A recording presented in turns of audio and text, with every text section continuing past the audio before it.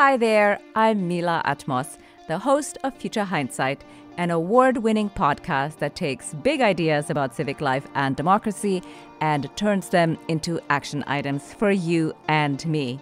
In this midterm year, we are bringing you conversations that can truly support your decision-making beyond the horse race.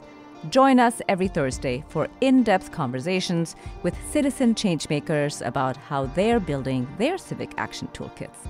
You'll always learn something new and come away with hope and inspiration to bolster our democracy. Follow Future Hindsight wherever you listen to podcasts or tune in on futurehindsight.com. They doubled down once they were wrong. And in fact, the more wrong they felt, the more they doubled down on their beliefs. Again, suggesting that we're not as open-minded as we think we are. The Village Square, a nervy bunch of liberals and conservatives who believe that disagreement and dialogue make for a good conversation, a good country, and a good time. At the Village Square, we talk about politics, religion, and race. You know, the topics your mom taught you never to discuss in polite company. Listen, at the Village Square, we make pigs fly. Welcome to Village SquareCast. This is Vanessa Rouse. Thanks for joining us for Intellectual Humility in a Polarized World with Dr. Kurt Gray. Now you might be wondering, what exactly is this talk going to be about? So check it out. Today, we all get to learn how we're not as right as we think we are. And even if you've accepted that general reality, I think Kurt's going to push you to consider that you might actually be more wrong than you think you are. Mind-blowing, I know. Kurt is a social psychologist and an award-winning researcher and professor who uses interdisciplinary methods to study our deepest held beliefs and how to bridge moral divides. He's an associate professor in psychology and neuroscience at the University of North Carolina at Chapel Hill, where he directs the Deepest Beliefs Lab, which studies beliefs around morality and religion. He also directs the Center for the Science of Moral Understanding. And if that's not enough to convince you that this talk is going to be awesome, Kurt is the co-author of the book called The Mind Club: Who Thinks, What Feels, and Why It Matters. Stay tuned for a fascinating story towards the end about how Kurt ended up co-authoring this book with his mentor from Harvard, Dr. Daniel Wegner. All right, so first up, Kurt's going to spend about 25 minutes or so breaking it down for us on this topic of intellectual humility and how we're all more wrong than we think. That's right, I'm looking at you too through the airwaves. Can you feel it? Then we're going to bring in our very own executive director of our Tallahassee operations, Christine White, to put Kurt on the spot with some timely and intriguing questions about how we can use our newfound intellectual humility to help build human connections and bridge our divides. As Christine says, Kurt is basically the Village Square personified, so you're in for a real treat today. And have I mentioned, Kurt is super entertaining while telling us we're wrong. All right, before we get started, we'd like to give a big shout out to our friends at Florida Humanities for partnering with us to present this podcast series. Okay, let's turn it over to Dr. Kurt Gray.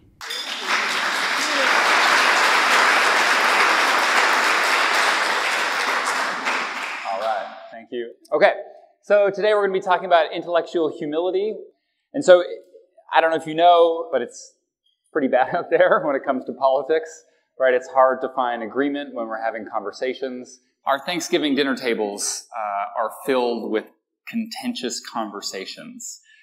One study that came out a couple years ago that I found really interesting was that if there were cross-partisans at the dinner table, so liberals and conservatives, those dinners ended half an hour early. And so that means that people gave up pie, which I couldn't imagine a worse fate for America, right? That's the best part of Thanksgiving in my mind. So it's pretty bad. And for the first time, really ever, out-group hate is stronger than in-group love. So it used to be that you just loved your own side, right, your own candidate, and you just didn't like the other person as a consequence that they weren't your own person. But now you just hate the other side, and then you just say, well, I guess our guy is good enough because I don't like the other guy, right, which is obviously not a great place to be for politics. And so one reason I think discourse is so bad is because we're so cocky about it. Right? Everyone's this dude. We're like, actually, let me tell you about politics. Like, I know you think you know what's going on, but like, really, I know what's going on, and let me tell you, right? We're sorely lacking in intellectual humility. And so this is what this talk is about.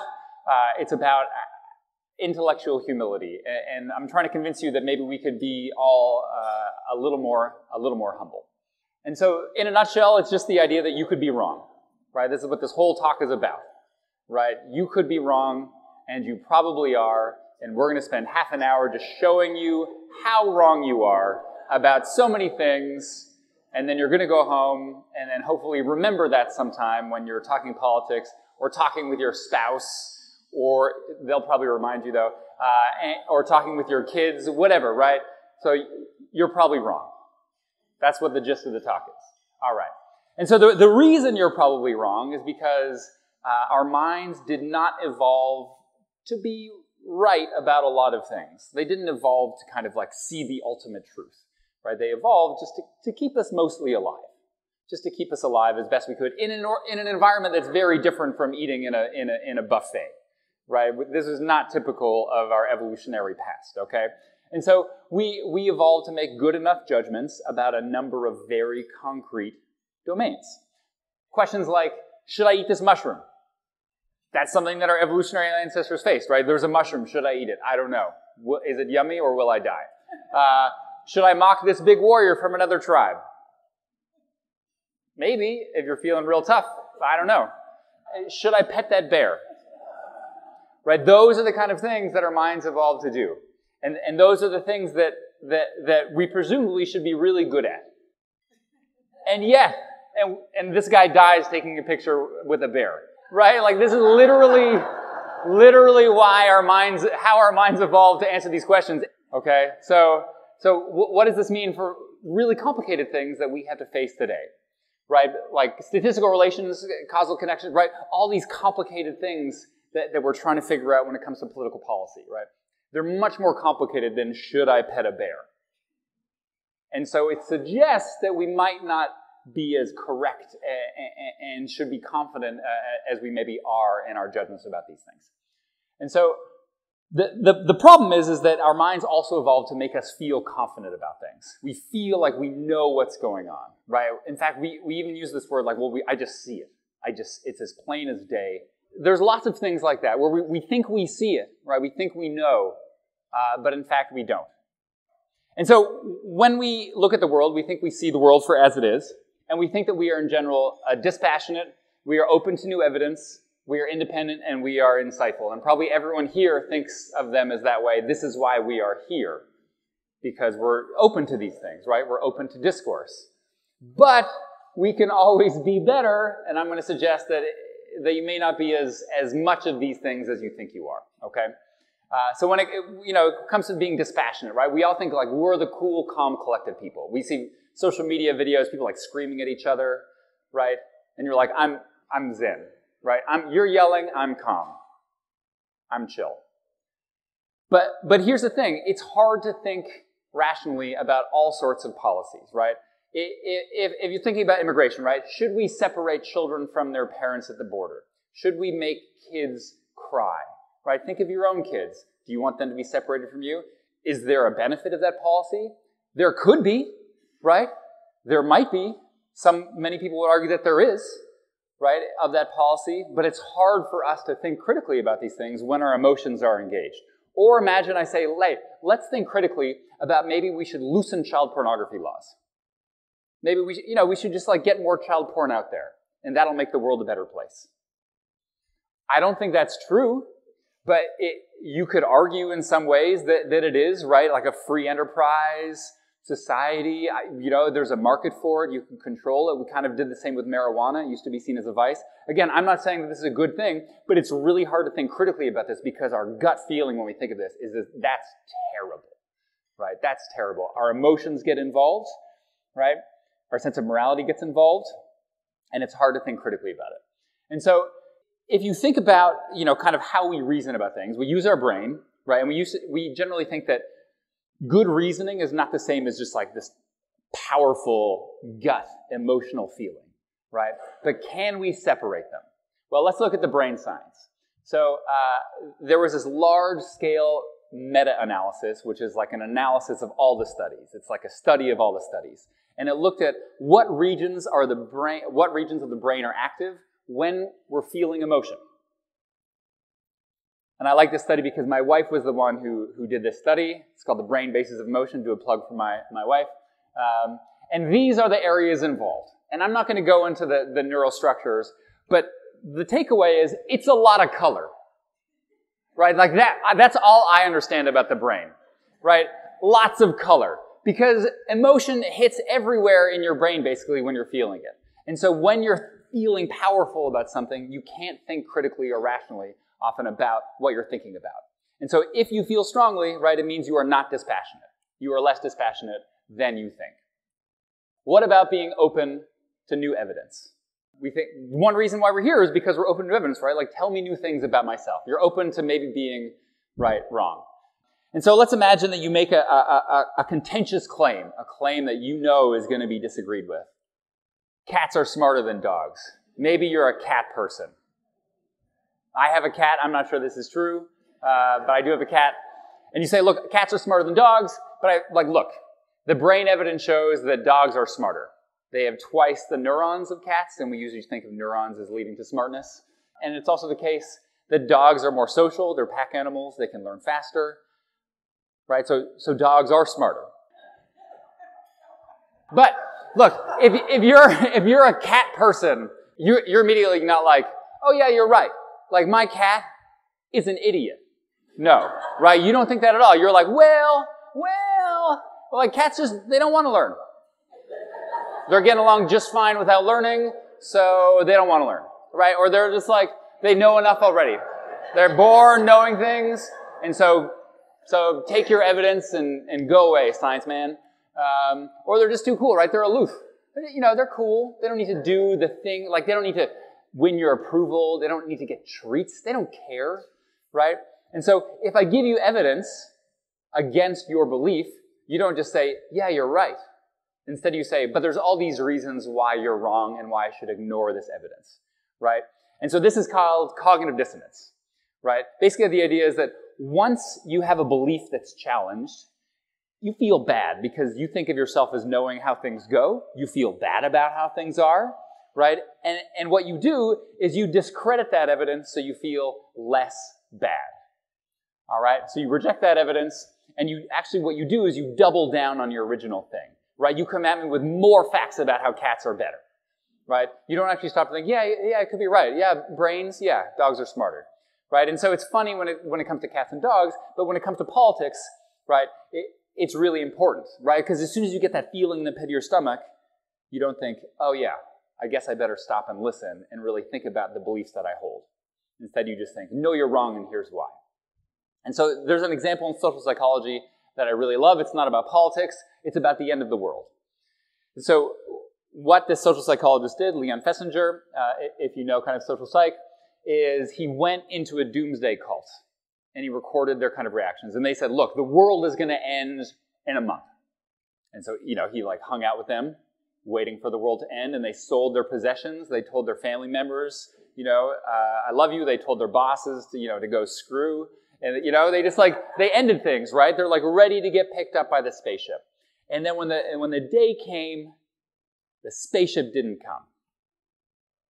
And then what did they do? They come back to their family and they're like, oh, turns out I was wrong. Did they tell their boss, sorry for lipping off, try to get their stuff back? No, they were like, oh yeah, we just misinterpreted a little bit. It's ending in a month, another month. And so they doubled down once they were wrong. And in fact, the more wrong they felt, the more they doubled down on their beliefs, right? Again, suggesting that we're not as open-minded as we think we are. And so you may think, let's think about it, right? What do you think your chances are for justifying like this, right? What do you think the chances are that you would do something so irrational? Maybe you think it's lower than average, right? Or higher, you're more likely to be open-minded than the average person. After all, we're here, right? We're all here, open-minded people. But what about compared to people in this room? You probably looking around, you're probably like, well, I know some of these people. They're fine people. They tell nice stories, but I don't think they're as open-minded as I am. I'm more open-minded than they are, right? And so this is called the better than average effect. No matter what domain you think about, people always think they're better than average, unless it's juggling, because no one thinks they're good jugglers. But for everything that matters, people think that they're better than average. Okay, so compared to people in this room, like think about your intelligence. You want to think that you're better than average of intelligence, right? But of course, the best bet is going to, and half of you are lower than average in intelligence in this room. Right? Just, it has to be that way. Right? Take it from me, I teach statistics. Half of you are below average intelligence for this room. Right? That has to be the case. It all has to be the case that half of you are below average intelligence in driving skill, in lovemaking ability. College students love this. Like half of you here are less than average kissers. And it cuts them to their core. Right? But it's true, statistically speaking, right? Half the people here have to be like not as good at sex as the other half of the people here. Because statistically speaking, that's how it works. The funny thing is if you tell people this effect, and then you ask them, how likely are you to fall prey to the better than average effect? They will say, less than average. But, right, you just told them about this effect, right? So this is how powerful this effect is, right? Once people, right, you feel good about yourself. You want to have self-esteem, and so you think of yourself as better than average. And so if you're better than average, right, you don't have to listen to anybody because you know you're right and they're wrong. And so part of the better than average effect feeds into our lack of humility. And so maybe you think you're too thoughtful to make these mistakes, right? You're the kind of person who like really pauses and reflects. All right, so I'm going to present some kind of simple problems, and I want you to give me the answer as quickly as you can because they're so simple, right? It's going to be obvious. Are you ready? All right. A bat and a ball cost $1.10 in total. The bat costs $1 more than the ball. How much does the ball cost? How much does the ball cost? 10 cents? 10 cents? 10 cents? 10 cents? Right? Your intuition is 10 cents, but it's 5 cents. It's 5 cents, right? It's 5 cents. Because if it's 10 cents and $1 more than 10 cents, then it ends up being $1.20, right? But it's $1.10. So it turns out that most people get this wrong, right? Because they go with their gut impression. Here's another one. In a lake, there's a patch of lily pads. Every day the patch doubles in sizes. If it takes 48 days for the patch to cover the entire lake, how long would it take for the patch to cover half the lake? You're like, too much math. I've had too much wine for this kind of bullshit.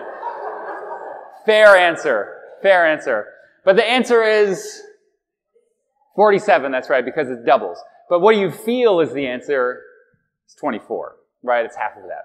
So this is called the cognitive reflection task. It's used a ton in social psychology and behavioral economics to show that basically like people have a gut intuition about how the world works, kind of math.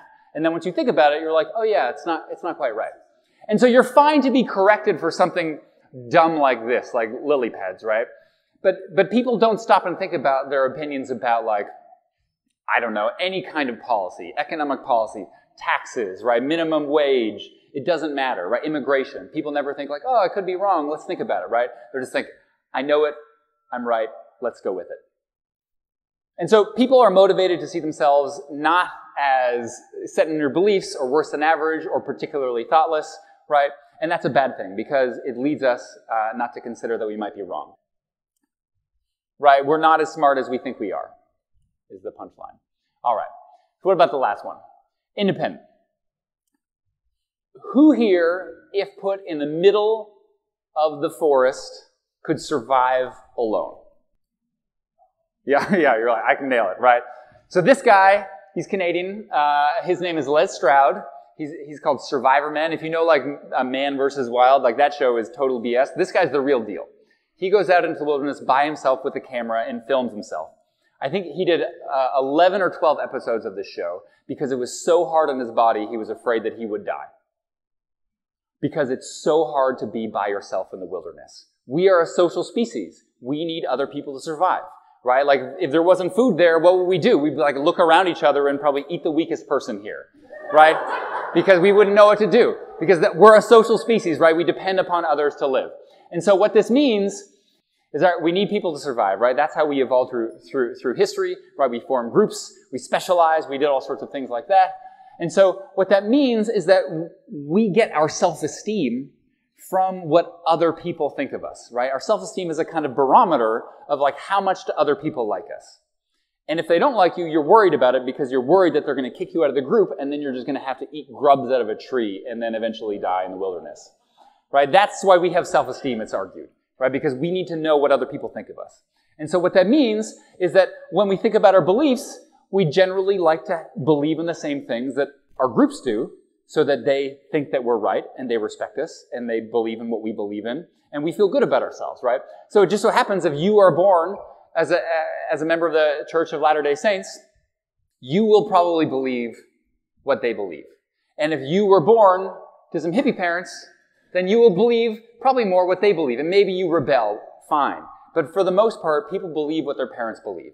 And that makes them feel good to know that they're part of a community, right? We all believe the same things here about kind of being open-minded, and I think that's a great thing. But it's also a kind of group truth that we accept, right? Because it makes us feel good about ourselves to be accepted. And so, again, our minds aren't made for discovering the truth.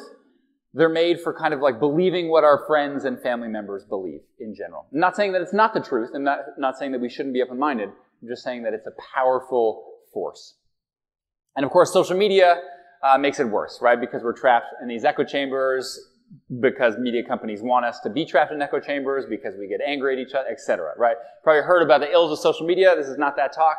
But all I'm saying is that it reinforces the kind of power of these group truths. Now you may think, look, I know the truth. I'm pretty smart. I did school things. I talk to friends. I come to intellectual events like this. I know the truth, right? I know how the world works, right? You've like been around for a little bit. You know how the world works. You've figured it out. You know the kind of like mechanisms of the world. And look, you're like, look, the economy, politics, it's complicated, but I've got it figured out. I know how things work. Do you though? Do you though? Put up your hand if you've never seen a bike. Excellent. On the table in front of you, you will find a piece of paper and a pen. I would like you to draw a bicycle. Don't look at anybody else. Don't look at your phone. In sufficient detail that I would know how it works. So the mechanics, a working bicycle. Okay? All right, don't look. Don't cheat. I'm looking. I'm a college professor. No looking around. Draw a bike. I'm laughing with you. I'm laughing with you. All right. I don't think I've seen one yet that works.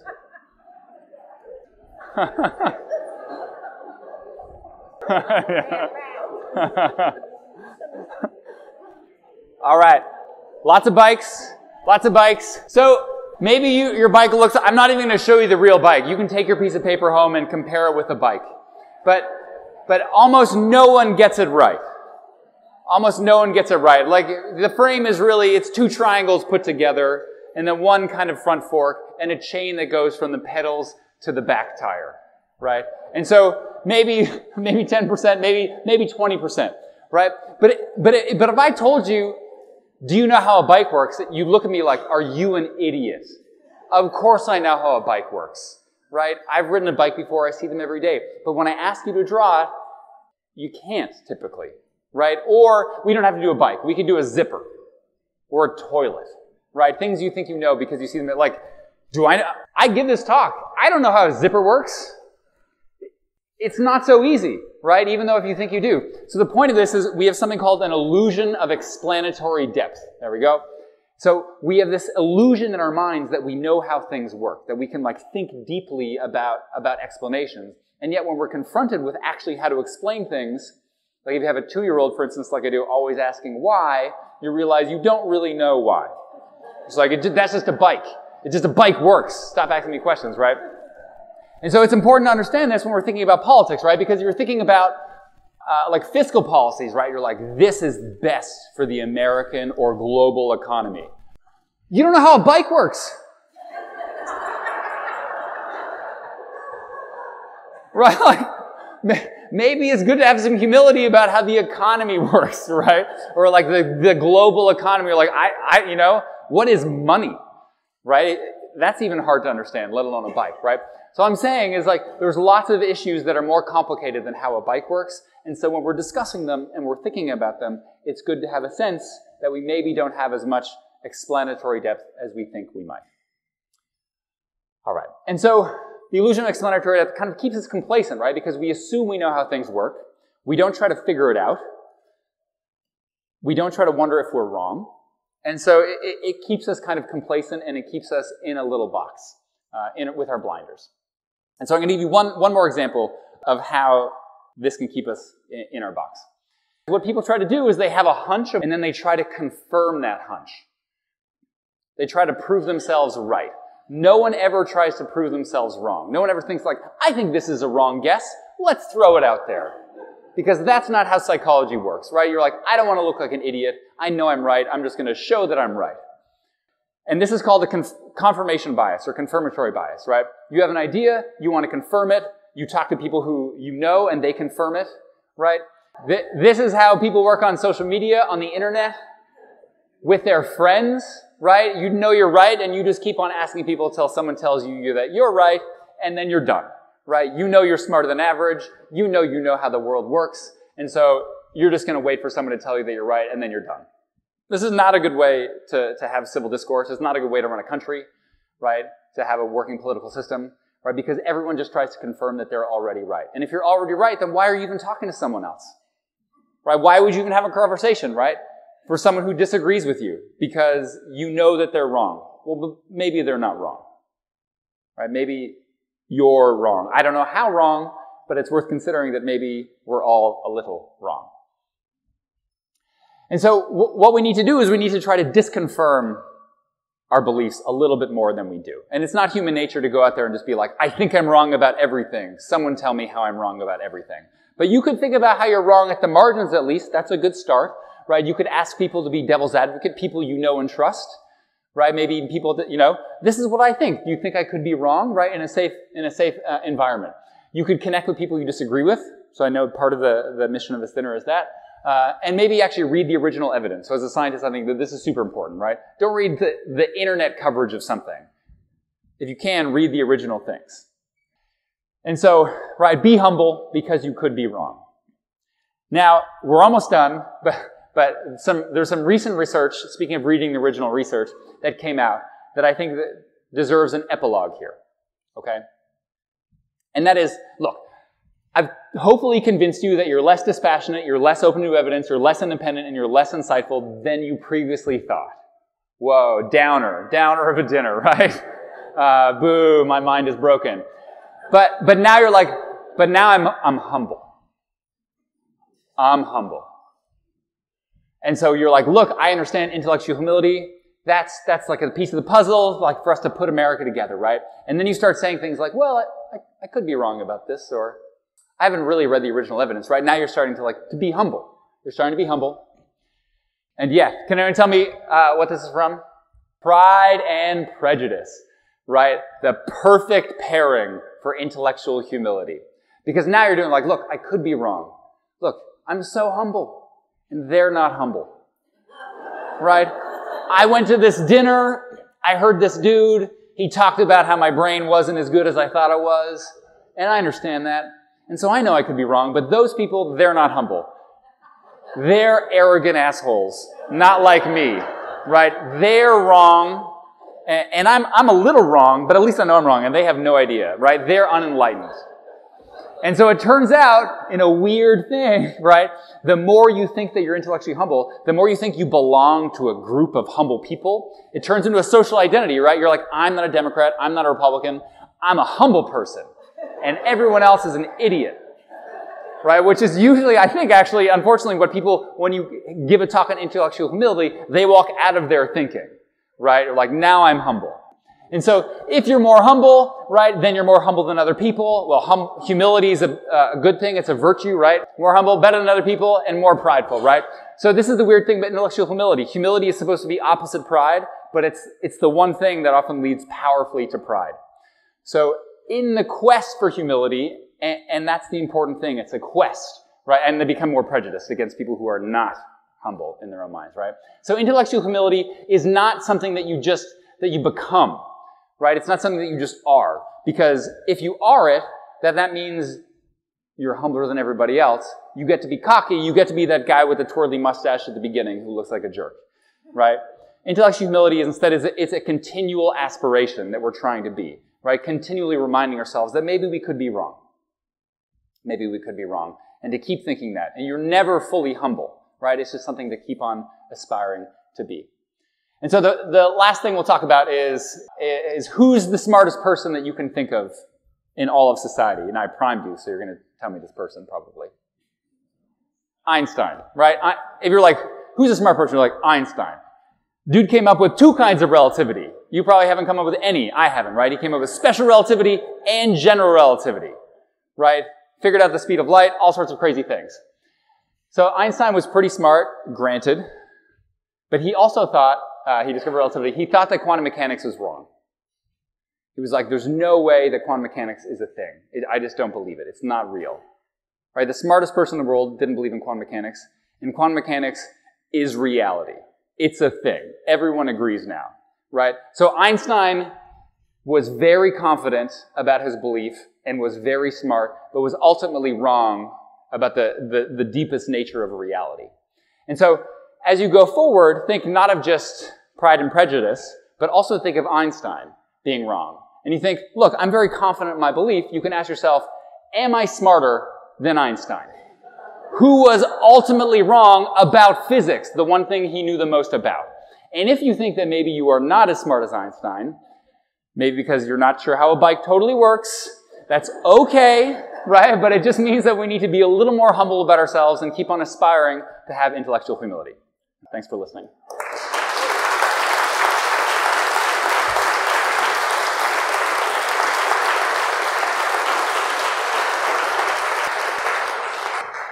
Wow. I don't know about you all, but I am thoroughly humbled, but not too humble. I don't know. Now I'm scared to just be. Thank you, Kurt. You gave us a lot of food for thought there. So I just wanted to kick it off with your background because, like I said originally, you are the Village Square personified. I think you all would agree with me now that the work that he does, and if you delve in a little bit more, if you did any research on him and the Deepest Beliefs Lab and the center that he works with, it's so very Village Square. So I'm curious, and I think a lot of us are here tonight, is how did you get into this area of study that's so very specific and very important?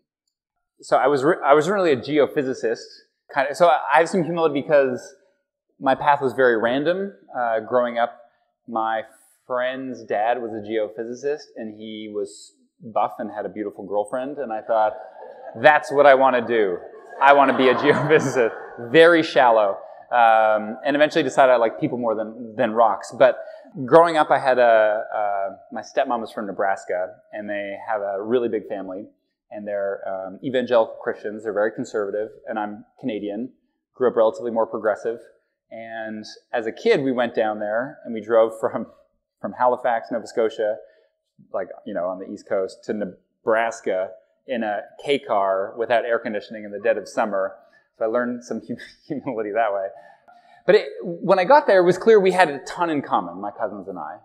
Right? We were 10 years old, and we loved firecrackers and swimming and playing in the barn, and it seemed like, we were 100% compatible. And then as I got older, it became clear that, like, maybe we didn't have as much in common when it came to politics, right?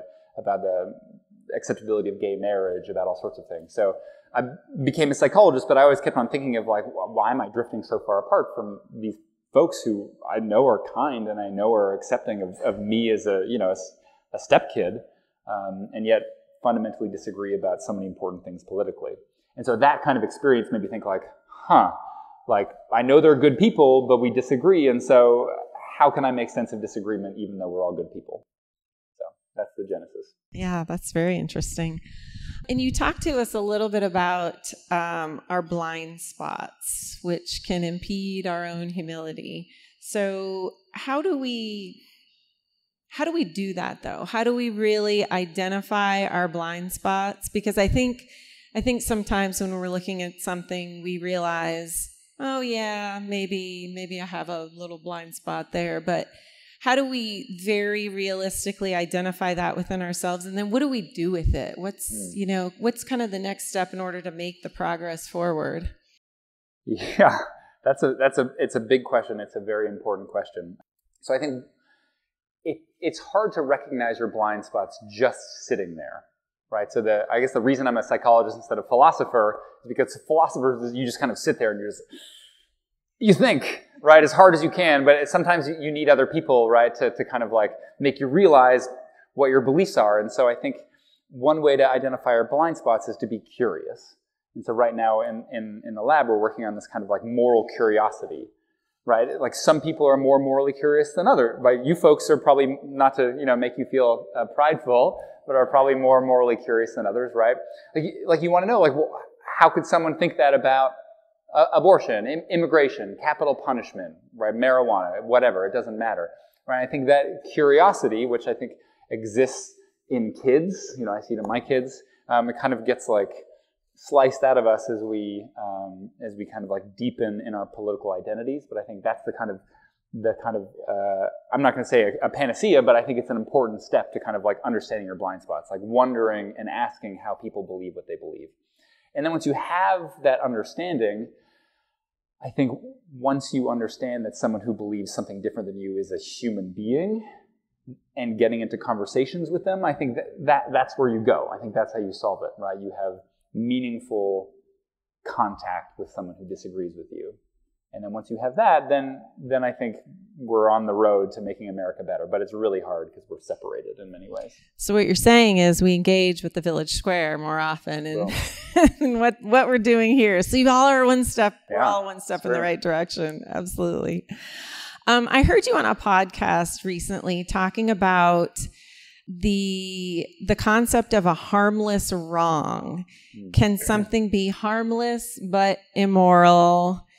And speaking in political terms, kind of thinking of our divides, are there some simply unbridgeable moral divides between, say, liberals and conservatives? I think the answer to both those questions is no. There's no such thing as a harmless wrong, and for that reason, there's no unbridgeable moral divides. And so there, I don't know how, like, this is a deep rabbit. You can't tell right now, but there's like a 1,000-foot rabbit hole right here that we could jump down. I'm not going to jump. I'm just going to break off my ankle. I'm not going to jump all the way down on there. So, different ideas about morality. And so the kind of idea of morality that I've been studying in my lab is that ultimately it all comes down to how we understand what's harmful in the world. So even if we have different values that we emphasize, those values ultimately become moralized values, right? Questions of morality, of right and wrong, of good and evil, because we link them to harm. Because we link them to, protecting our kids, protecting our families, protecting our society. And so it's a kind of common currency when we think about morality. So if someone disagrees with you about morality, if you can kind of like figure out, well, why do they think that? It almost always comes down to harm, right? And so I've run a lot of studies on, let's say, the gun debate. And so if you're pro-gun, it's typically because, right, there's many things, right? It's a complex issue, right? But there's often always this kind of story of like, well, you can use a gun to protect yourself in a certain circumstance, right? To protect your family. If you're a prepper, right, you're like, I need guns because when the world goes terrible, I need to defend myself, right? And if you're pro-gun control, then you think, well, just think of all the kids who get shot from guns in the home, right? Like they're not properly cared for or secured or whatever. or school shootings, right? And typically, it doesn't matter what issue we're talking about, it's about harm. And so when you think about this idea of harmless wrongs, they don't really exist. Something only seems like a harmless wrong if you yourself don't think of it as wrong. And so to really hit it home, I'll give you the example of gay marriage. And I wrote an op-ed about this some time ago now after the Supreme Court case passed the gay marriage law. And so there was a North Carolina pastor named Michael Barrett who said that failure to ban gay marriage would be the equivalent of a nuclear holocaust. Wow. Those are strong words. And certainly some exaggeration we can understand, right? But among the evangelical right, there was this perception that passing gay marriage would cause harm to kids, right? That maybe kids would decide it's fun to be gay, and right, like they would get equal rights, and then the people wouldn't have kids, and then the society would kind of bottom out, no one would pay taxes, and then, destruction. And there's some ellipses in there, right? We're like sketching over some of the mechanism. But they legitimately perceived harm. And so I wrote this op-ed about my research that shows that people see harm in response to moral violations, even if they seem harmless, to other people. If you think they're wrong, you see harm within seconds. And so I published this op-ed in the Times, and lots of liberals kind of wrote to me and said, "You're an asshole," basically. Right? Like, conservatives don't really see harm. They're just inventing this rhetoric to like make us angry. But then I got a bunch of emails from more conservative folks, like one pastor down south, and he said, "Thank you for recognizing my moral stance is grounded not only in God's word, but God's word is about what protects us from harm," right? For recognizing my views. So I think if we understand the kind of importance and ubiquity of harm in our moral judgments, then we can understand that everyone wants to protect their families and society from harm. They just think you go about it in a different way. And I think that's a good first step. Absolutely. Thank you. So you talked to us here tonight about correcting bias and, kind of a key way to help move us in the right direction. So is this something like we're all trying to instill healthier habits in our lives or, live a happier life? Is this something that we can actually work on practicing? Do we need the correcting bias personal trainer or accountability partner? Do we need to, journal about it? How do we do this in a real way that can really move the needle forward? Yeah, it's a great question, and it's tough, right? Because we all, it's a powerful source of self-esteem to know that we're right. I mean, if people want to text me, be like, "Hey, Kurt, am I wrong?" I'll just be like, "Yes." What about yes?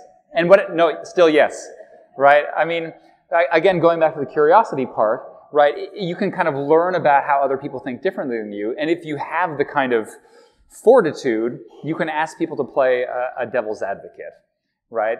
You can think like, not am I wrong, because that's tough. It's maybe in what ways might not I be 100% correct? Just a little bit wrong. And the trick is to find someone that you feel comfortable with asking that, right? Maybe it's your spouse. It's not for me, right? Right? You're like, "Am I wrong, honey?" "Yes. Yes, you're wrong." Like, thank God you finally recognized it. But you mean the neuroscientist calls you wrong? That's right. But right, I mean, this dinner's a great place, right? Even with someone who like shares many of your beliefs, there's often kind of like divergence, right? Like there's an illusion of uniformity in our beliefs, right? Even if the folks are mostly progressive or mostly conservative, right? There's still people, there's still disagreement about the fringes, and you can start making sense of that disagreement around the fringes, right? And so I think that, again, the first step is to be curious about disagreement, and then trying to put yourself out there and wonder how you might be a little bit wrong about something that's maybe less important, and then you can kind of feed back and maybe think like, about some more important things that might be wrong as well. Yeah, and so that really applies to, because what we talk about, what we do here at the Village Square, what our mission is, it is not to change each other's minds. It's not to, come away from a gathering like this and be like, "Oh, I think, so-and-so at the table who believed opposite of me on that topic, I think I might have brought them over onto my side." It's not about that. It's really about having healthy, respectful disagreements that bring more compassion, listening, we were talking, earlier about coming with an open heart and an open mind. So we can see kind of naturally where humility plays into that, because you need to come to the table, right, with a little bit more humility. But I guess how do we see that playing into, engagements like this, or where when we come together, Village Square, on a hot topic? We have an event coming up soon that's on the topic of voter rights versus voter security. So when it is a very divided topic, how does all of this play into that to really have, I guess, positive effects and not just kind of drive, like you said, the risk of driving the divide even deeper? Mm-hmm. Yeah, first I want to agree that no one's saying you should get rid of your moral convictions, right? Or that pluralism isn't important, right? Like a democracy is founded on pluralism. You need different opinions, and it's about some kind of finding compromise among those opinions. But ultimately, for passing policy, for instance, right, you need to agree on something, right? You need to find some kind of hopefully middle road, even if it's not exactly in the middle, right? And for that, I think you need a kind of like pragmatic attitude, a kind of can-do spirit that comes from humility. And so a couple things. One thing to think about when it comes to hot button issues is that we generally actually agree on like 99% of things, right? We generally, like, child abuse is bad, embezzlement's bad, voting is good, democracy is good. I think, right, like we can slam elites if you want to, but everyday people, right, we generally agree about almost everything, right? We agree that like people's voices should be heard and elections should be secure. But I think we forget about that like massive reservoir of agreement when we're like disagreeing about the kind of hot button issues. So one is kind of like remind yourself of those things, and also remind the other people that you are fundamentally a moral person. And so I'll tell you about a study we ran in the lab, and I'm kind of like sad that it worked as well as it did. But basically we have this effect called a basic morality bias. And so it's always been the case that if someone disagrees with you on a particular issue, you think their stance on that issue is wrong. If you're pro-life, you think someone who's pro-choice is wrong. But if I ask you, like, what do you think they think about cheating on their spouse? What do you think they think about, like, stealing $1 million from their company? It used to be that you just be like, I think they think that those things are bad, right? Like, we disagree on abortion, but they have a kind of basic moral core. Well, increasingly, people don't believe that anymore, right? That they don't think the other side has a moral core. So we asked Republicans about Democrats and Democrats about Republicans, like, how many people on the other side think it's acceptable to have child pornography? People think the answer is like 15%, right? 15% of people on the other side like think that child pornography is acceptable. What? That's crazy, right? The real answer is like less than 1%. And so, that spells trouble for divides, right? Embezzlement, cheating on your spouse, whatever. Like the effects are huge. But it turns out that there's a really simple intervention for remedying that bias, which is just reminding people that you have a basic moral compass. And so, we joke about this in the lab, being like, hi, I'm Kirk. I think that adultery and child pornography is wrong. What's your name? Right? I mean, that just sounds so dumb, but at the same time, right, we're at a place where we kind of like remind people of our kind of like basic moral core. So I think conversations about our similarity and about our shared values, right, are an important place to start when we have these hot button topics. We're like, look, we all agree on the same things, and we're all basically moral, but we're just disagreeing about this like kind of margin. An important margin, but still disagreement. Yeah. So you mentioned social media. You kind of glossed over it earlier, but that is something that we, at least inside the Village Square, we focus on a lot because it is just such a double-edged sword. How much do you all focus on that, in your studies and your we get what it's doing in a negative way. And it's not getting any better. It's getting worse. It's making us more tribal. It's making us, just kind of rant, quote, anonymously, or at least behind this, not person to person. So it's not going away. What do we do about this? And that is not encouraging humility or any of these good things. No. Stay away. I mean, it's a great question, and it's so hard. I mean, it's hard for me personally because, I try to be on social media to kind of get my stuff out there, but I feel like I don't engage with 95% of stuff that's on my feed because it's so divisive. And the research bears that out. So we actually have a paper we just finished writing up about moral panics. And so you can think about moral panics through time, like reefer madness, Dungeons and Dragons, playing heavy metal music backwards, making kids, satanic. There's all sorts of moral panics through the ages, right, that people really worried about. And they've, basically, they melted away, many of them. And some of them didn't. And it turns out that moral panics back in the day, a certain number of conditions had to be met. So, the media elites had to talk about it, right? It had to be, on the news, next, your kids are listening to heavy metal and worshiping Satan. Right? And then you're like, oh my God, right? And then you talk to your neighbors, right? So there's a whole big thing for these moral panics. But it turns out now that social media is like a petri dish, right? The perfect kind of growing medium for moral panics. And in 2004, Slate magazine published this thing was I think it was Slate. It was year of moral panics or whatever, and moral outrage. And then a couple years later, they're like, actually, this is also the year. It's still the year. And then, obviously every year. So every day, on social media, you have the conditions for a moral panic, which are some threats that we're worried about, right? Like this bad thing is happening. Like the other party is doing this thing, or kids are doing this thing. And then and then you see it go viral. So those metrics, right? Like the retweets or the shares or the likes. It's not just some dumb thing. It's now 10,000 people are seeing this. And you just think, whoa, that's scary. And then what do? You use the only thing that you can use on social media to combat it. Because you can't drive to those people's houses or call them. So instead you express your moral outrage. I can't believe this is happening. No. Right? And then there's the outrage expression, then people see that as a threat, and then they get outraged about your thing because you're threatening, and then you get this cycle of moral panics.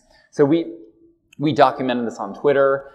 We invented our own moral panic, which was very fun. We didn't unleash it on social media. This is in a lab. It's called dizzy dogging. You got to be careful. Everyone's dizzy dogging. Basically, we show that people get laser pointers and they make their dogs spin around, but they spin around so fast that they get dizzy, and then they film it as dogs fall down stairs and bump into furniture. Terrible. The kids these days, right? Dizzy dogging. Hashtag dizzy dogging. And so we basically, we invented this. We gave it to people in the lab. We didn't actually film dogs falling down the stairs. We just told people this is what was happening, right? And then we paired it with virality metrics, right? So this has been retweeted 10,000 times. And if you read that and you think this is a threat, then you're like, oh, those dizzy dogging-ers, or whatever. I don't know what you'd call the people who do that, right? We need to get them, right? I'm calling God, right? And so you can just invent these things. It's so easy, right? You just need threat and virality, and then people are so outraged. So I think the solution is, one, stay away if you can, but we can't. And two, just recognize that these threats are mostly manufactured and they're not as bad as you think they are. And recognize that the social media news cycle is a day. It's the attention span of a goldfish, And so even if it's viral now, it's going to disappear tomorrow. It doesn't mean the threat is not a threat anymore, but it's going to disappear. And the other thing I say is don't look at it in your bed. No. Right? So it used to be threats were out there, where you read the paper and they'll be on your kitchen table, and then you're like, oh, this is bullshit, I'm going to bed. And then you're in bed and you're like, bzz, bzz. And then it's in your dreams. Yeah, seriously. And then it's literally in your bed. Imagine imagine the worst threat in the world and it's in your bed with you. Is it a snake? No, it's your smartphone. Right? And so just keep imagine it's like a snake. Keep it outside the bed. So this got me to thinking about this piece that you wrote this past January. So listen up to the title of this piece. It is "People Seem Evil Because the World Has Gotten Better, and Then a Bit Worse Suddenly." So you know where I'm going with this, I think. So in it, you talk about why we see so many villains, supposed villains today, despite the idea that society's actually gotten, a little bit better. So how does this relate to our struggles to, exercise respect and compassion toward each other, toward those we disagree with in particular? Because everything and everyone is a villain. But I love I don't know if you're willing to share the personal piece that you put in there about your own childhood experience with bullying, but how that pertains to this. I just thought that was really impactful. What bullying was, back in the day, and what bullying is defined as today. Oh, yeah. Not to be weird and not say I don't remember my past. Is this the England? Yes. Yeah, okay. Not that I've been bullied a couple times. So there's been lots of discussion about the kind of creep of harm, the kind of victimhood culture. So I teach college kids, and some people say our college kids snowflakes, they're worried about everything's victimized, everything is harmful. And my kind of understanding of the moral mind is that it's all kind of fundamentally based on being concerned about harm. But it is the case that the world is less dangerous than it was 100, 200, 1,000 years ago, right? In the midst of evolution, life expectancy was very low, and the threats were very clear. They were like saber-toothed cats and diseases that cut us down in our 20s, right? You'd be walking down the street, we didn't have streets, right? We'd be walking down the kind of path, and then your friend would disappear and get eaten by a jaguar, right? That doesn't happen anymore. And there's more safety regulations, right? There's seatbelts, and there's amazing medical techniques, right? And so the world is generally safer than it was. But we still have this mind that detects harm, right? We're kind of hardwired to see threats in the world. And so that means is if the threats that we're actually threatening are no longer that threatening, then we see new ones, right? We see new ones that are maybe not as bad as they used to be, not that severe, but they loom large, right? So we have kids, and when I grew up, I used to John Haidt and Greg Lee can make this claim, right? Among others, I used to bike around my neighborhood until dark and just do whatever, right? And now with my kids, I'm I don't know, is it safe? I mean, they're a lot younger than I was, but I'm still I don't know, is it safe? I'm it's safer now than it's ever been. And yet I still worry as a parent, right? And collectively, we all worry about our kids and grandkids. Because now it's safer, we worry more. And that seems crazy, right? But our evolution of kind of how we understand threat has evolved. And so the one story I had was my dad was in the Navy, and he got posted to this place, Bristol in the UK, and I lived in this place called Bath. Long story, I went to this fancy private school because the Canadian government had to do as good a school as I had in Canada, and they thought this was a good enough school. But it's a fancy private school, think Lord of the Flies, before they got on the island though. It's just, we weren't on the island, we were just, that's their internal character. And so we played this game called Headers, Volleys, and Beats, and I was 13. It was a fun time to move somewhere new. And so the Headers, Volleys, and Beats, there's all boys school, 15 boys, and the game is that one person's in goal, and you have to score on them 3 times in a row from a header, someone kicks it up and you head it in, or a volley, someone kicks it up and they kick it in.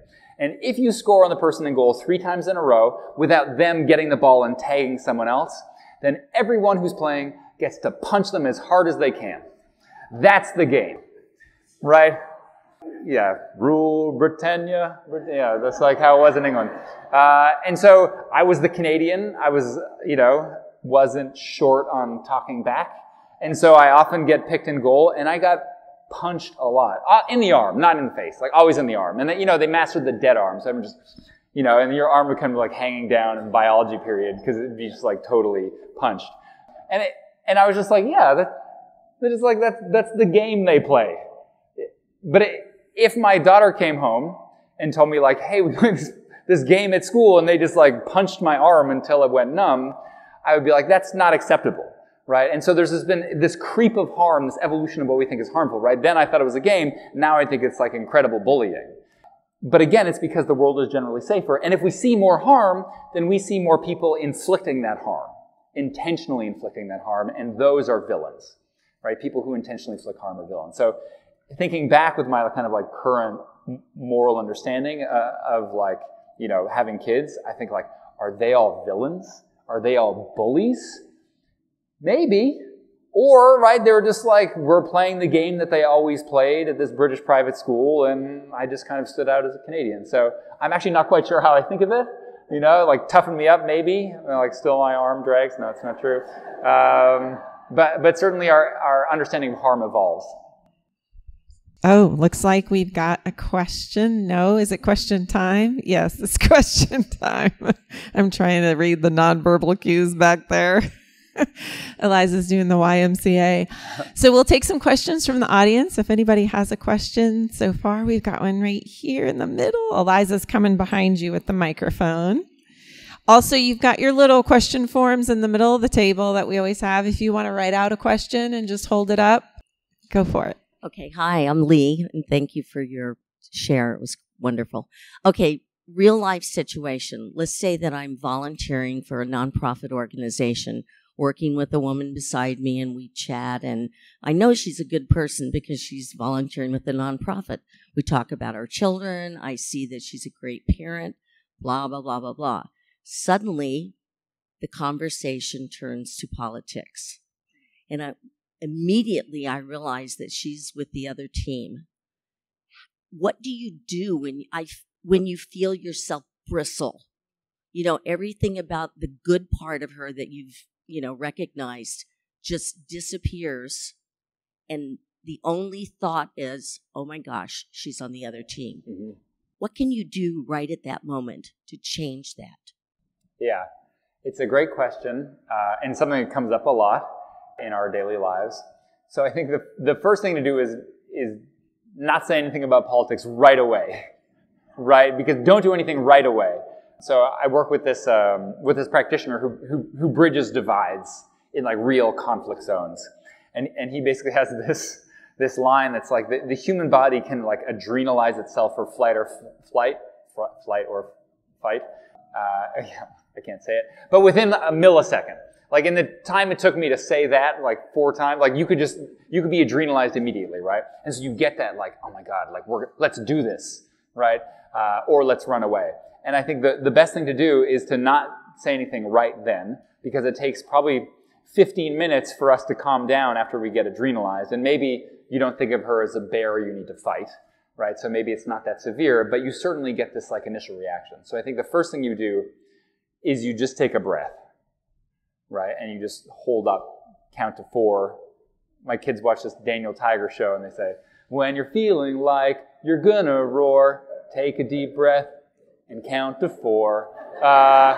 And, by God, it's a great advice for toddlers and for grown-ups like us. So I think just pause a little bit and take a deep breath. And then I think that you can think of 2 things. One, you can think of how you want to think back on that. Like when you're talking about it later on with friends or family, right? Like what would your best self do in that circumstance? Like what would you be proud of doing there? And think about that a little bit, right? And maybe you're like, and the proud thing would be to like eviscerate her. Hopefully not if we're here, right? And oftentimes I think of like, what would my ideal self be? Like, I don't want to just be right. I want to like think of myself in a good way. And so usually that's slightly different. And the second thing you can do is you can try to learn. If the first thing you do isn't to make a statement but ask a question, I think that can go a long way to making you calm down and humanizing her, right? She's like, well, this is what I think about abortion. How come? What made you think that? Right? And it gives her a chance to explain where she's coming from. Now, it's not a fight. It's a chance to learn. It's a chance to learn. And I do have some research on this. The final thing you can do, so you can take a deep breath, you can ask a question, you can think about your ideal self, and you can share an experience. So it turns out that I ran this study and I asked Americans, like, what would make you respect someone who had a different political view than you? And a representative sample of Americans said, facts. If they gave me the facts without any kind of editorializing, I would respect the other person. Then we'd have a common ground of facts. Well, a representative sample of Americans are totally wrong because it is not true, right? You're just like, those facts are not facts. Those are fake facts. You made that shit up. I do not believe you, right? That is wrong. And so, that's not a great place to start a conversation. So it turns out what works is a personal experience.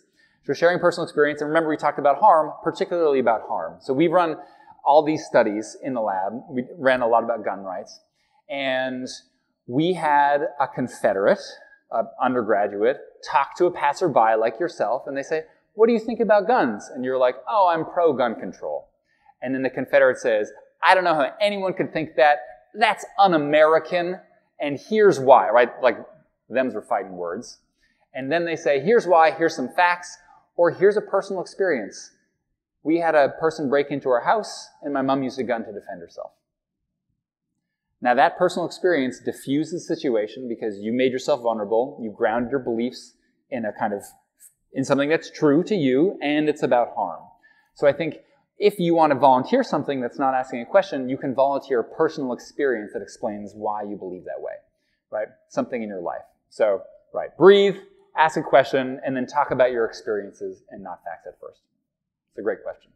Yeah, and I think the other beautiful thing that comes out of an experience like that, even before you get to the 3-step program that Kurt just described, or if you don't have the opportunity to, is just that reminder that, okay, when you are taking that deep breath, is that I already, like this person for all these other reasons because they're volunteering where I do. We have that shared, interest in something. So it breaks down that initial, sometimes, unfortunate human reaction we have to feeling those bristly feelings towards someone who is on the opposite side of, especially if it's a very hot button issue for us. And to remind ourselves that the other side is not to be just like globally disdained. They have lots of good qualities too, just like we do. And yeah, it's really just, I think, part of the chipping away and at the human experience. And you can have some really wonderful things that come out of that when you're open to it. So yeah, thank you for sharing that. That was wonderful. Eliza, do we have another question? Yeah, we actually have several questions from audience members. Here's one. You speak about concern about harm, our need to protect ourselves from harm. Is this how fear motivates us? Yes. Yep, exactly. This is why fear is such a powerful motivator, right? Threat is one of the most powerful things in our human nature, right? And when we feel threatened, we not only act to protect ourselves, but feel self-righteous. And when we feel like a victim, then we also feel blameless, right? And so one thing I didn't talk about, but that I study is kind of harm, right? Has this kind of structure of like a victimizer and a victim. Child abuse has like the abuser and the kid, right? Theft has like the thief and the person who's stolen from. And so we really think of the world, the moral world, in terms of these two roles, victimizer and victim. And so if you feel like a victim, then it means like you can't be the victimizer, right? You're not the bad person here. And it licenses you to do whatever you want, right? So there's so many like geopolitical conflicts, right? Where one person one side harms another side, and the other side's like, look, I'm the victim here. And then they harm back. Like, we're just defending ourselves. Preemptive strike to defend ourselves. And another side's like, look, you just aggressed against us. Now we're aggressing against you. And so in geopolitical conflict, you can see this all the time, right? In our daily lives too, right? Maybe you say something offhand to your spouse you weren't really thinking about, right? Like, they feel aggrieved. That was unjustified. They say something really snarky back, and you're like, what? I just said something offhand, and now you're coming at me? Right? I'm the victim. And then your spouse thinks like, I'm the victim, right? And when everyone thinks they're the victim, no one's the victimizer, and then it just gets derailed, right? And so, and fear, I'll tell you a story with me and my spouse about fear, right? That like hits it home. So I was upstairs in our bedroom. The lights were off because our kids just went to bed, keeping it dark. And she went upstairs, also with the lights off. And so like I was coming out of the room looking this way. She was coming out, and we bumped into each other. Like, oh my God, right? And we both were like, what are you doing? Are you crazy? You scared the hell out of me, right? And we both thought the other person was wrong because we were both afraid, right? So like our fear made us think that the other person's a terrible person who was doing something wrong when we were both, just trying to find our way in the dark, which is a pretty good analogy for us in our lives. Yeah. My question is this. The pandemic has created these moral divides, right? Republican Party saying, hey, and proven right that they put kids back in school because it really didn't hurt kids, right? They did very well. And at the same time, the Democratic Party was very right that they really need to protect older adults. And so you're saying after this is all over, from a moral perspective, we have to go back and tell stories. I don't think that's going to be the way that we get back together. And so I'm wondering if you guys are doing any research to say something as big and powerful as the pandemic, how are we going to dissect that and bring that together? Yeah. The pandemic is a big, ugly thing. But I'm not sure that stories aren't going to do it. But maybe not just stories. But I think you summed it up really well there, right? Is that like everyone is a little bit right and a little bit wrong when it comes to their concerns about harm, right? So parents were really worried about kids, and as you say, like kids didn't do so bad, right? They weren't that affected. But then there were other vulnerable people who really were harmed, right? And so I think if we can come at it with some humility, as we've been talking about here, right? Like maybe I was wrong about elderly folks. Maybe I was wrong about kids. Yeah, you need to emphasize these different harms and realize that each person's trying to kind of like do the best they can. And even like anti-maskers, right? I think governmental tyranny, I just read this piece about like governments using spyware in like all our smartphones. I'm like, government spying and overreach is a thing, right? Like the nation was founded on kind of like concerns about government tyranny. So if you believe that, like maybe it's a little more far-fetched, but I think you can still see the humanity in folks like that. That's a great question.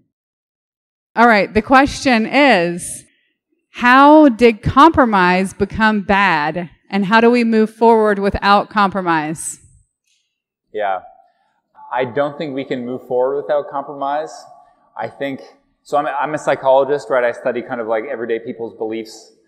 But we can't really think about this without also thinking about institutions in which we live. And so institutions like cable news networks, social media, right? Those are the things, elites, the existence of primaries, which are happening right now, the two-party system, right? I don't want to get all like political science, right? But there's like all sorts of structures in America that are made to reinforce kind of divisions and make compromise seem like a bad thing. And so I think the thing to do is not only understand yourself as like someone who can have more civil conversations, but also as an agent of change. And I'm not even talking partisan things, right? In North Carolina now, there's a bipartisan measure to have different ranked choice ballots to get less extreme folks elected. And I think, those are things that you can kind of like work towards and do. Like use news sources that are less polarized if you can, right? Like engage with different social media platforms. So you can make choices with how you consume media and how you vote and how you give your money, for instance, to increase compromise. But it's a great question. Before we move on to another audience question, I want to switch gears just for a moment with you, Kurt, because, partial giving a plug to your book that we have back there in the corner. So if you all have seen Kurt's book, it's been a few years now. I'll let him tell you more about it, that he wrote it, but it is really incredible. And it is called The Mind Club: Who Thinks, What Feels, and Why It Matters. It is a very interesting book. It kind of hurts your mind a little bit at times, I think, to really wrap it around. But I was just wondering if you could give us just a little quick insider sneak peek into that and kind of what led you to writing it with your co-author and what it's all about. Sure. So the kind of basis of a lot of the research that I'm doing now, there's like this fundamental philosophical fact, as ripping on philosophers a little bit, but it's called the problem of other minds. And I think it's a problem that gives rise to all sorts of problems in our daily lives and in America. And that is that you don't know what other people are thinking. And you especially don't know what they're feeling. Right? So there's this thought experiment, which is, Imagine that everyone at your table is a zombie.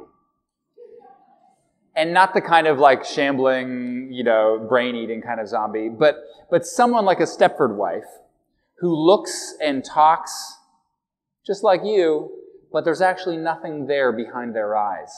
It's just dead space and maybe a microchip somewhere back there, right? And when someone tells you they love you, you can't know that for sure, right? You can't even know if they're even capable of love. This is the problem of it goes back to like Descartes, basically, right? And so that's the kind of like fun version of it, right? But it matters in all sorts of ways that we can't really understand the minds of others. And so fetuses, right, can they feel? Well, that's a really important question right now, right?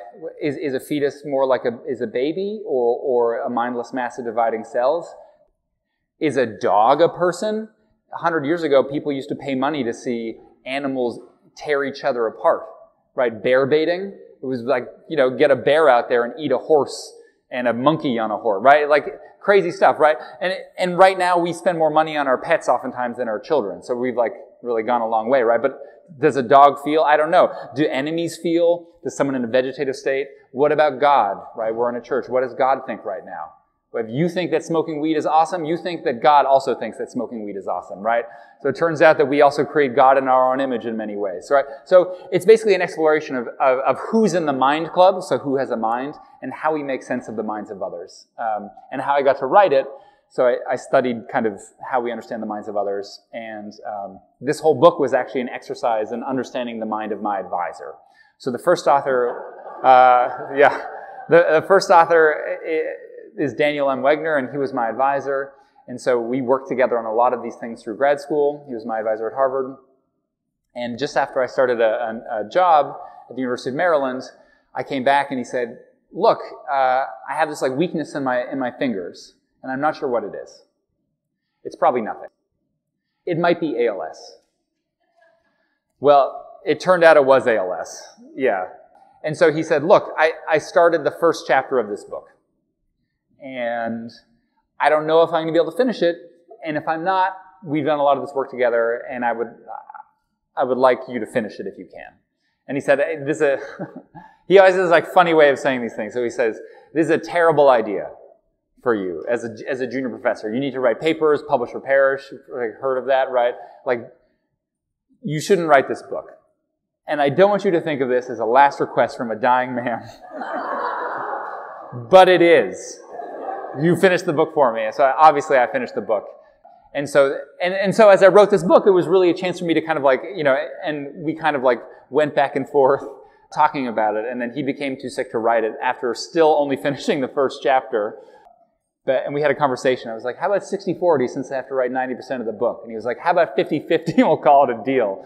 So we called it a deal because you're not going to argue with a dying man. That sounds like compromise. That's a compromise. Yeah, I wrote the book. So, but it was a pleasure to write it, kind of like simulating his mind and what he would think. So we kind of like wrote it together, even if I, actually like put the words down on paper. So that's very cool. I've got my copy. I'm getting my signature. Did we have another question? My question is that we all want to be really good, and while we're being humble, and to really be objective in how we look at the media. But if we look at the cable channels and the different things that we hit on the web, there's people manipulating us in order to increase the fear and the hatred. And how can we train ourselves, prepare ourselves to be more objective consumers of these messages and help our kids do the same? Mm-hmm. Yeah, it's an important question, and it's important to, especially as you mentioned, train our kids to be savvy consumers of the media. And it turns out that there's a lot of folks who are working on this.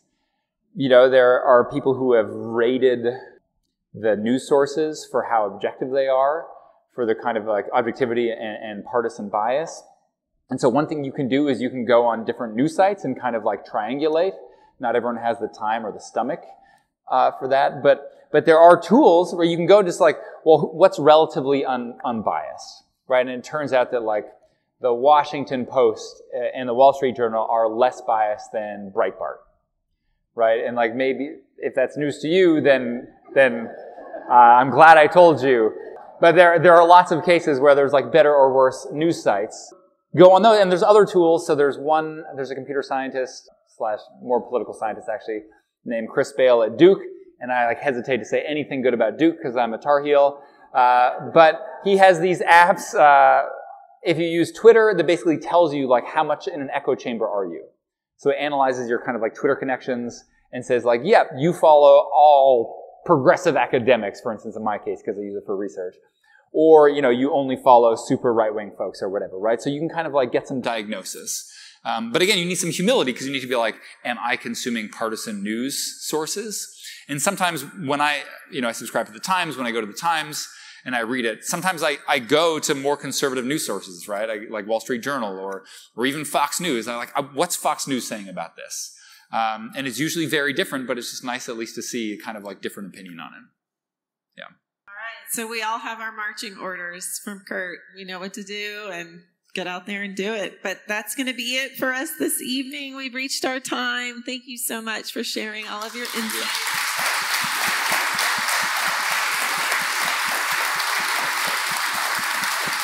Thank you. Yeah. Hey there, it's Vanessa back with you. Are we all feeling a little more humble at this very moment? I definitely am. I found this program so thought-provoking that it's actually consumed my thoughts over the last week. So I'm going to go through a couple of quick reflections of mine. First, remember that woman who asked the great question about what to do when you feel yourself bristle up when you're with someone on quote-unquote the other side?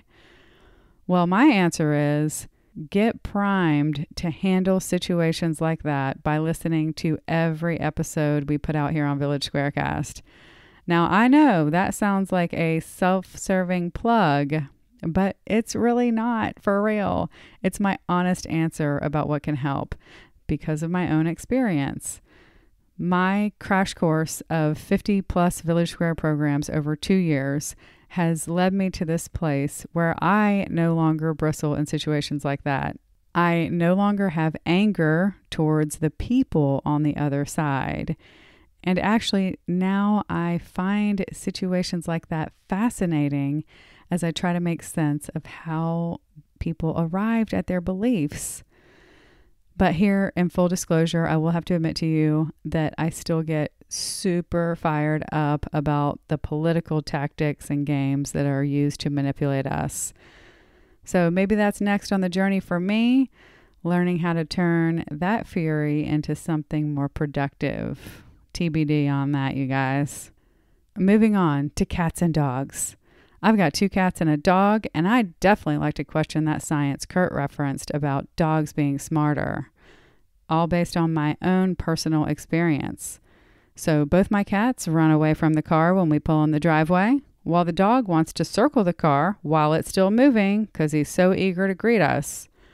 The cats know exactly what they can and can't eat to keep from getting sick, while the dog is probably going to bankrupt us with vet bills due to eating everything he's not supposed to. Our cat's the best hunter in the house, but don't tell my husband who started hunting when he was 8. I could go on, but the point is, here I am, someone who considers herself very logical and science-based, but because I have a personal experience that seems counter to the science, I'm super skeptical. And by the way, my personal experience is based on like the smallest sample group possible. And I just listened to a program on humility and being wrong. So isn't it amazing how powerful our personal experiences and feelings can be? Why on earth am I still questioning the science? Okay, finally, this is the big one, because it leaves you with a question to ponder. One of my favorite Village SquareCast episodes is Order, Chaos, and Homo Sapiens. It's episode 45. My mind was blown right off the bat when one of the panelists, Bo Weingard, was introduced as a centrist with slightly conservative social opinions and slightly liberal economic views. I didn't know people like that existed. And to my great surprise, he proceeded to impress me in a big way, like throughout the program. One of the things I loved the most was that Bo said that if he was running for office, he'd be the party of, I don't know, because he hasn't explored every issue to the extent necessary to make a good call, so he'd have to figure it all out issue by issue while in office. He also said that he's not 100% sure about any of his beliefs, so he welcomes the opportunity to debate it. Brilliant. And I wish we allowed for more of that in our politics. Now here's the twist. Bo has since been canceled over his unusual perspective on immigration. And after hearing Bo speak about that on our podcast episode, I just have to question whether the people leading the charge to cancel him actually took the time to listen to his perspectives and think deeply about what he was saying. Now, I'm not saying that Bo is right. I'm just completely puzzled that people could think he's so off base that he deserves to be canceled. So here's the big question that I'm going to leave you with today. How do we be both humble and open about our viewpoints without risking being canceled? Do we have to keep from rocking the boat publicly and save the questioning or the unpopular thought for private interactions? That would be sad to me, but that's kind of what's on my mind right now. If you have thoughts about this or anything else we explored today, or really ever, reach out to us. We'd love to hear from you. There's a contact form at the bottom of our website at villagesquare.us. That's also where you can sign up for our newsletter, which is the best way to stay up to date with all that's happening at the Village Square. We'd like to give another big thank you to Florida Humanities for partnering with us to present this podcast series. If you haven't already, please subscribe to Village SquareCast wherever you listen to podcasts and drop us a review. They really do help. We appreciate you listening to Intellectual Humility in a Polarized World with Dr. Kurt Gray. Until next time, we challenge you to reach out with an open heart and mind to someone who doesn't look or think like you. It changes everything. We'll talk to you soon, and thanks so much for listening to Village SquareCast.